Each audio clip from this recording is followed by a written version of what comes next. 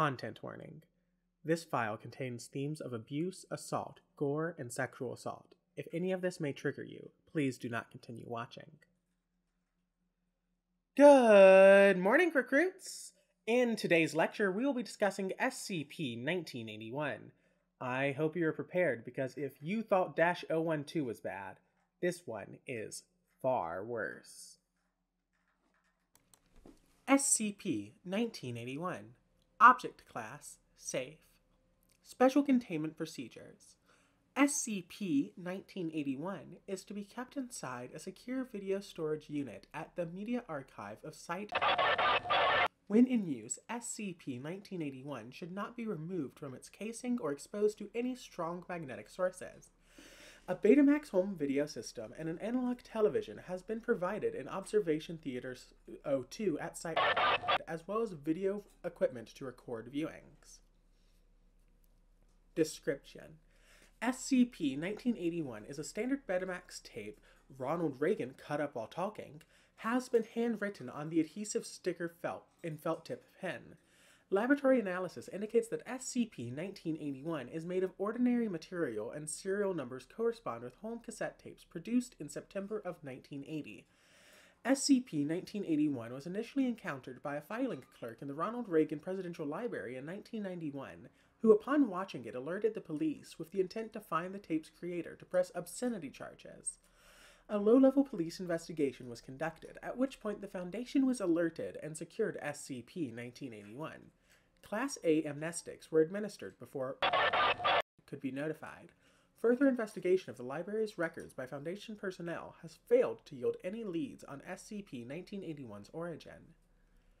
SCP-1981 appears to be a home video recording of former United States President Ronald Reagan delivering his Evil Empire speech to the National Association of Evangelicals at Sheraton Twin Towers Hotel, Orlando, Florida, on 3/8/1983. However, at 1 minute and 10 seconds, the speech begins to deviate heavily, eventually resembling no known speech ever made by Reagan.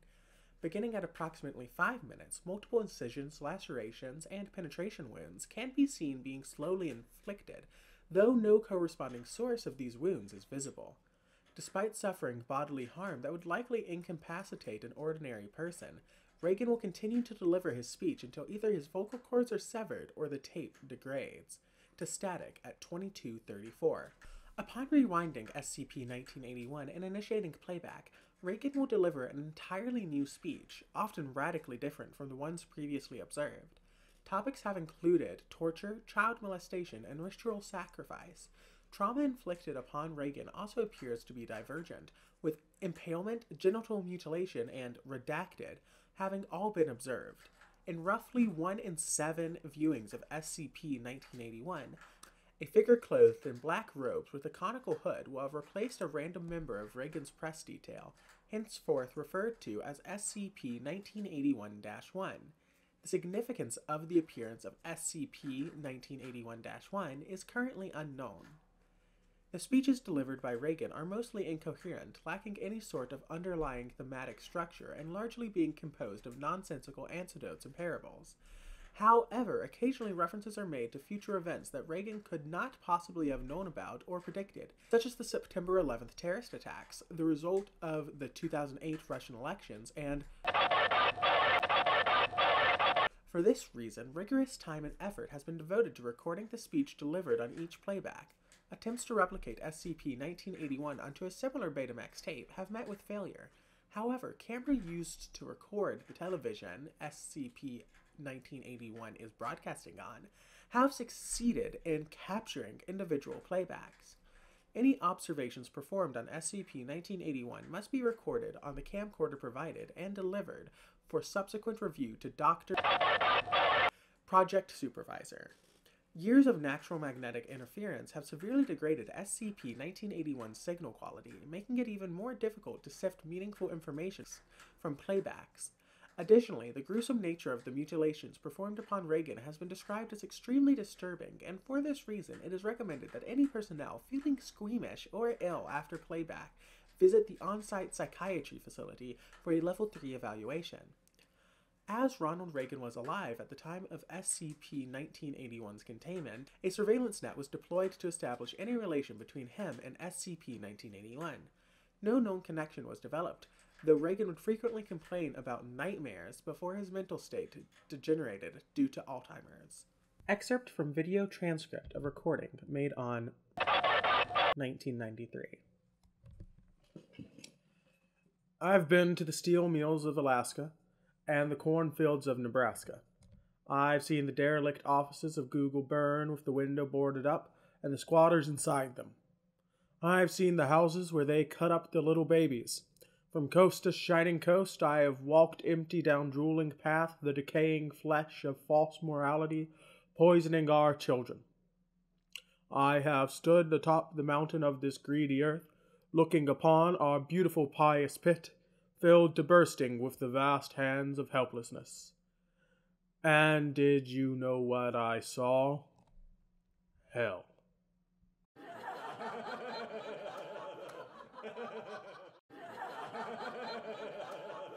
Now there you go again.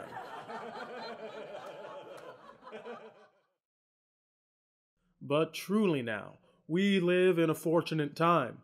This is a fortunate time. Time is on our side. A stitch in 9 saves time. There are your truths and there are my truths. There are known knowns, known unknowns, and unknown. Some of them are in the audience right now.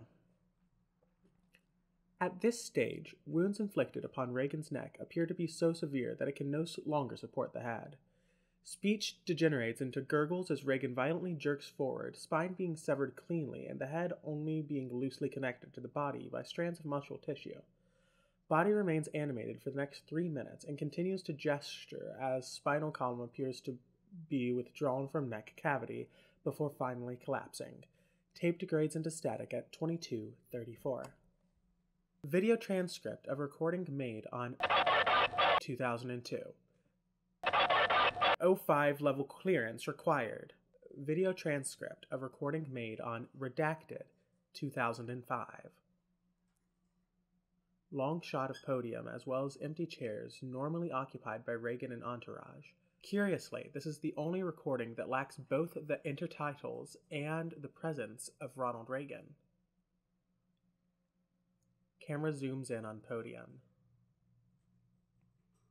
Entity known as SCP-1981-1 enters shot from left and stands at podium. Remains motionless for remainder of the film. Tape flashes to single frame intertitled with words, "I see you," colored in red. Holds for 7 seconds, then immediately cuts to static. No further signal for remainder of tape. In transcript.